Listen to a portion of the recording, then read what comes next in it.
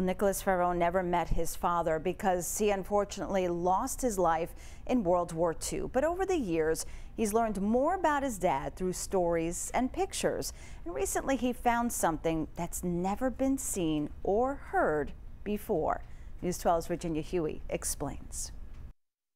When I was a little kid, I knew the other kids had a father, and I didn't have one. 77-year-old Nicholas Faraone of Islip has spent a lifetime missing a father he never met. Sergeant Nicholas Faraone Sr. was killed in action over the Pacific during World War II on November 8, 1944.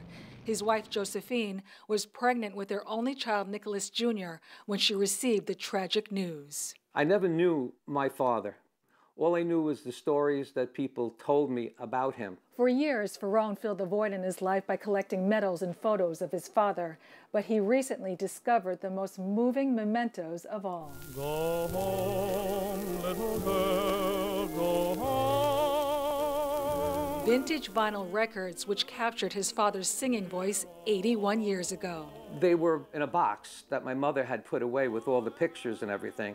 And in the bottom of the box were 2 or 3 records. During the early 1940s, his father worked as a singing usher at the New York Academy of Music in Manhattan. Just a rose and a prayer. He put his musical career on hold after the attack on Pearl Harbor to enlist in the Army Air Corps. He was only 21 when he died. I mean, that's a baby, you know. And he died for his country. But Faraone's hero father lives on in his music. Time was when we wrote love letters in the sand, giving his namesake a chance to connect with his long-lost father. dreaming the time away. To hear the voice, it kind of like resonated in my soul.